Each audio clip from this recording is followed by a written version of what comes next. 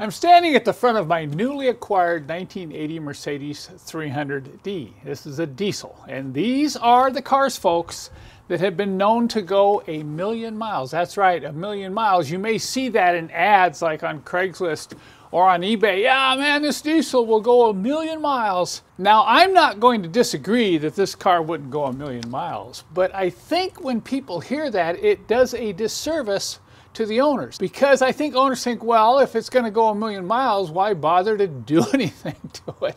They'll go 1,000,000 miles, folks, but you have to maintain them. And what I want to share with you is 3 ways that you can kill one of these diesel engines slowly. You know, you probably know a couple ways to kill it rapidly, but killing it slowly, well, this can kind of sneak up on you. Now, number 1 is something I'm sure you're all aware of. If you don't do oil changes, if you don't do frequent oil changes on these old diesels, they're not going to go 1,000,000 miles.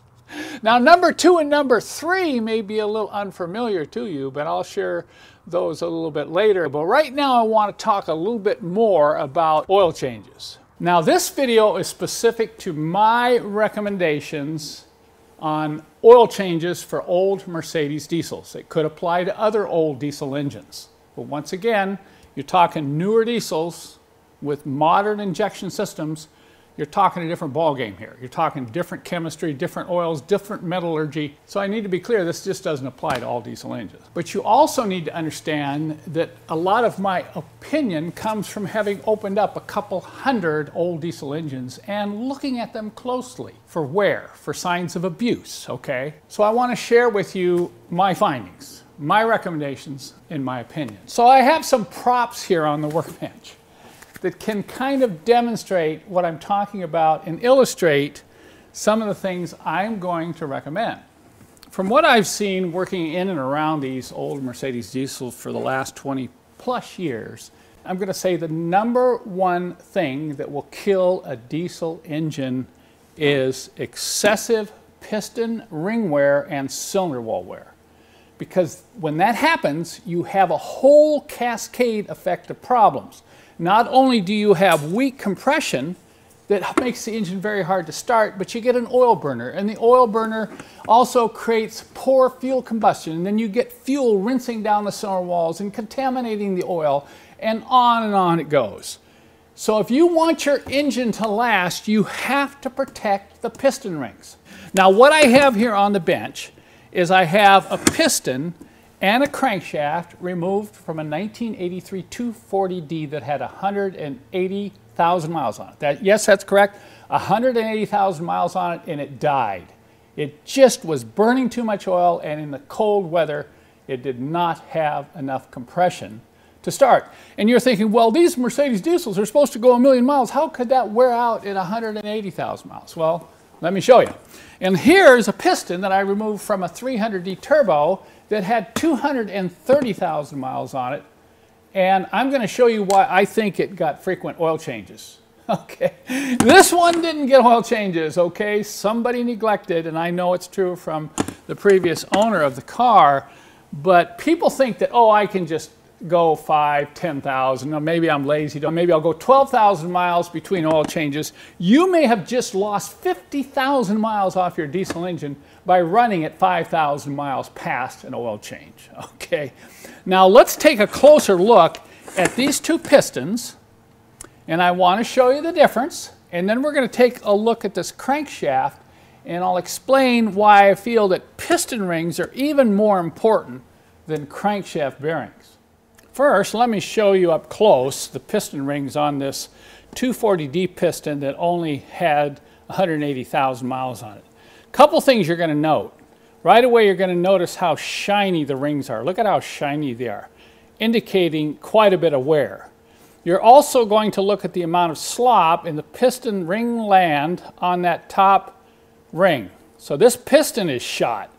See, the problem is once those rings start moving in the groove like that, it will accelerate wear, causing more oil to blow by. And here you can see evidence of the amount of oil that was blowing by the rings. Look at the carbon built up along the side of the piston there. And then the other thing, look at the side of the piston. You get scratching. See the scratching right in there? And I've even got a little bit of piston pin wear So this is excessive, and this is very indicative of an engine that got neglected as far as oil changes. See the scratching there? See the wear in the piston rings, the slop in that top compression ring, the amount of oil carbon buildup along the sides of the piston there. Now we'll set that one aside, and let's compare it with this 300D piston that came out of an engine with a lot higher mileage. First off, look at the rings. You see, you don't see a lot of shine in the ring. In fact, this middle ring here, you can still see some of the factory marks in it. And look at the side of the piston.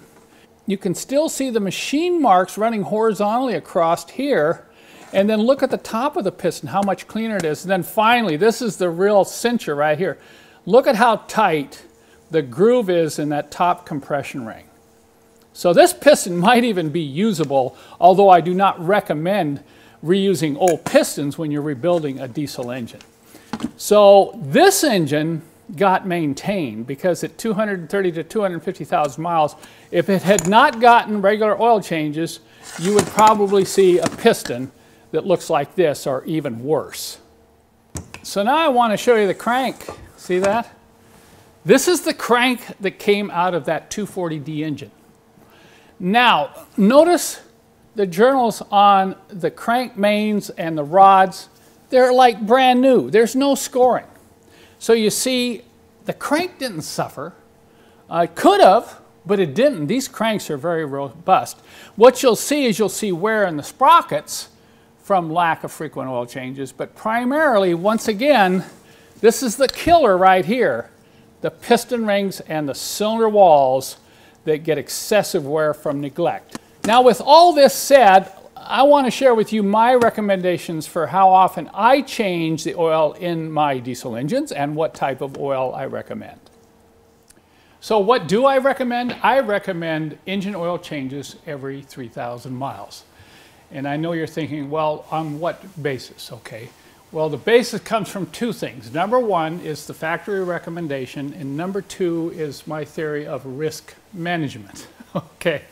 The factory, by the way, recommended oil changes every 5,000 miles back in the 70s and 80s. So that was probably fine for an engine, a new engine. You know, you get up to 100,000 miles and the engine starts wearing, you may have to vary that a little bit. But I think that's fine. If you have a very low mileage or rebuilt diesel engine that's running very well, no oil burning, super compression, well, fine. Maybe every 5,000 miles is okay. But on these higher mileage diesels, and who doesn't have a higher mileage diesel today? And I would say that's over 100 to 120,000 miles.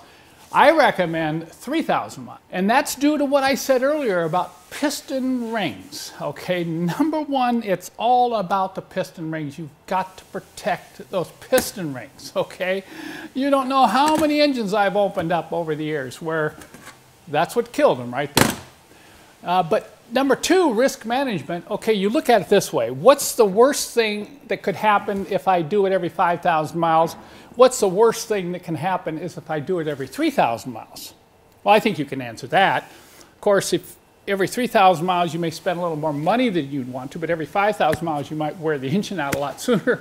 So which is cheaper, all right, in the long run? I'll let you decide for yourself. Now, as far as oil, I recommend Dino oil. I recommend either Chevron Bello or Shell Rotella. I'm not going to get into arguments about which is the best because I'd like to see if someone can prove which is the best. Both of these oils are specifically formulated for diesels and the contamination that gets into the oil from the problems that I discussed earlier, okay? I don't use synthetic in high mileage diesels. And you might say, well, why not? Well, I believe that because of the piston rings and the fact that we're trying to protect them, you need a very good seal on these rings. You need to make sure there's no unburnt fuel or excessive oil carbons getting by the rings and contaminating the oil.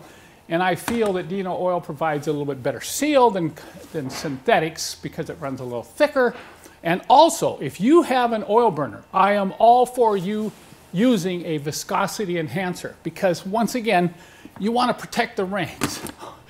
I know I'm sounding like a broken record, But I like to use Engine Oil Saver by Lubrimoly. That's my favorite one. But adding a viscosity enhancer to the oil, so you up the thickness in layman's terms, that's going to prevent excessive oil from blowing by the rings, and it's also going to provide a little bit better seal to keep unburnt fuel and carbons from going the other way and contaminating your engine oil.